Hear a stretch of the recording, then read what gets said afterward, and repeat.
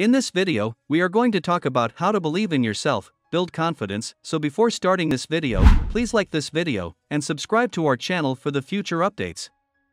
When it comes to success, nothing is more important and influential than self-confidence and belief in oneself. In fact, if we want to be successful, self-belief is more important than intelligence, talent, background, or just about anything else. In addition to this, people who have self-confidence and believe in themselves are healthier, happier, have better relationships, and are more motivated and resilient. All of us have made mistakes, experienced failure, and felt disappointment in our lives. I know I certainly have had more than my fair share. Some of us have also been subjected to hardships and injustices. All these experiences affect a person's self-confidence and faith in his or her own abilities. Fortunately, there are ways to develop a strong self-belief even though it does require some time and effort. It is important to remember that our past does not have to dictate our future. The only thing that matters is how we act today. Here's the description of how to believe in yourself, build confidence. Let's start. Number 10. Change or adopt a small habit. Habits are powerful and play a huge part in determining who we are and the type of person we will become. I learned this many years ago and since then have made numerous habit changes. For example, when I wake up in the morning, I adopted the habits of drinking a glass of water, making myself a cup of green tea, reading something positive, meditating, and then heading to the gym. I made these changes slowly, but they have had a cumulative positive effect on my life. Pick one habit you would like to change or adopt and start today. You could start flossing your teeth twice a day, eating a piece of fruit in the morning, sleeping and waking up early, reading 25 pages of a book each day, watching less TV, etc. Small changes lead to big changes. More importantly, when you change or adopt a good habit, your self-confidence grows because you learn that you have what it takes to take positive action. Number 9. Do your homework and prepare. One way to overcome a lack of self-confidence is to prepare diligently. For example, let's say that you lack the confidence to give a speech. What will help bolster your confidence is doing your homework by researching your topic, practicing in front of a mirror, and rehearsing in front of a small number of trusted friends or family members who support you. All too often, when we lack the confidence that we can achieve something we want, we become paralyzed and do not even make the effort to prepare ourselves. Practice and preparation go a long way in helping you to build confidence in your abilities. Number 8. Celebrate the wins/give yourself credit. When you take small steps and accomplish small wins, celebrate them. If you walked for 5 minutes today, celebrate it and give yourself credit. If you successfully wrote 2 pages of your novel, celebrate it.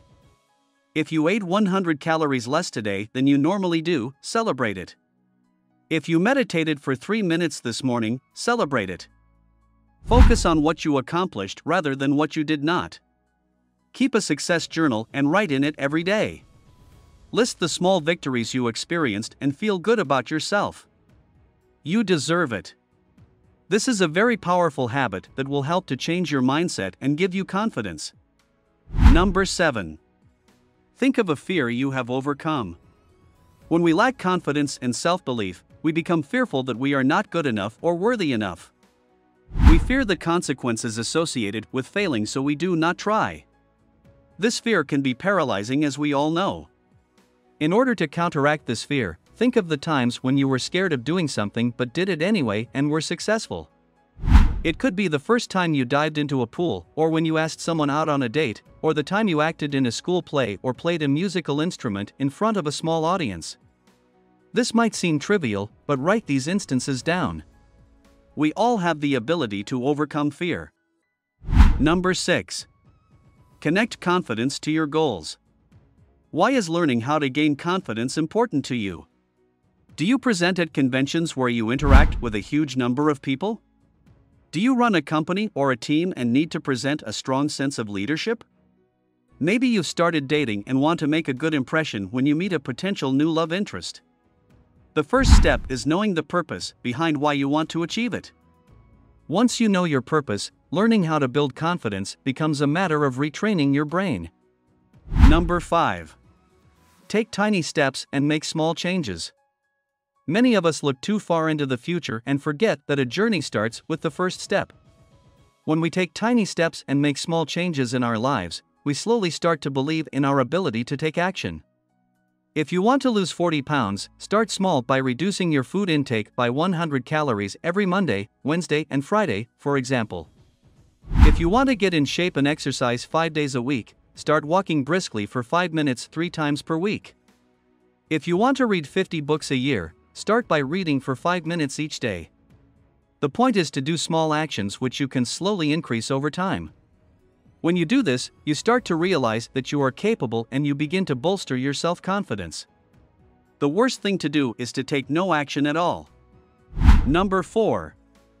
Conquer your limiting beliefs. Without self-love, people unconsciously adopt limiting beliefs about what they are capable of or what type of relationship they deserve. This leads to self-sabotage and reinforcement of these beliefs, and overcoming them is the first step to total confidence. Ask yourself, what are the beliefs that are causing your lack of confidence in the first place? Negative emotions like self-doubt or anxiety are deeply connected to the opinions we have of ourselves based on our life experiences. They're your brain telling you that it's time to examine these limiting beliefs and replace them with empowering ones. Number 3.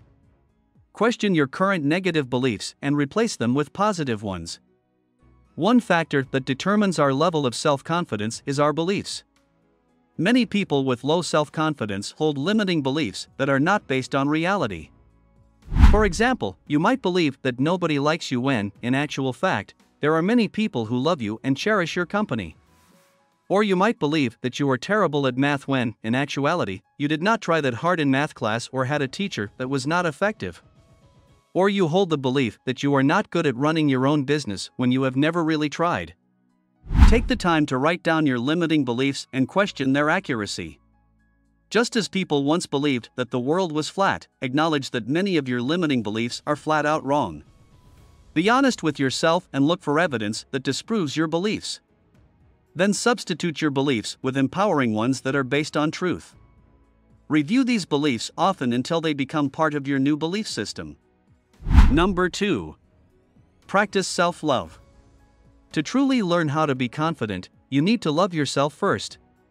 When you fall in love with yourself, you'll have confidence no matter what happens in life, because that confidence will come from within. To master the art of self-confidence, first master the arts of self-awareness and self-love. Determine your values and be proud of them. Embrace your strengths and weaknesses equally. That doesn't mean you can't work on those weaknesses. It's about appreciating who you are and what makes you different from everyone else on the planet. When you start questioning your self-belief, remember to love yourself first. Number 1. List your past successes and accomplishments. Most of us are unduly hard on ourselves. We tend to recall our mistakes and failures more than our successes. Sure, we have fallen short and blundered as everyone has at one point. But we also have managed to overcome difficult situations successfully and accomplish things that we can be proud of. We tend to focus on our shortcomings rather than what we have achieved. Make a list of all the things you have achieved in your life, both big and small. You will be surprised how many things you have accomplished that you overlook and do not give yourself credit for. Even more effective, add accomplishments to your list every day or every week and read it often. You are more capable than you realize. What do you think of our video? Let me know in the comments section below. If you enjoy this video and want to hear from me again, be sure to hit that subscribe button before you go. Thanks for watching.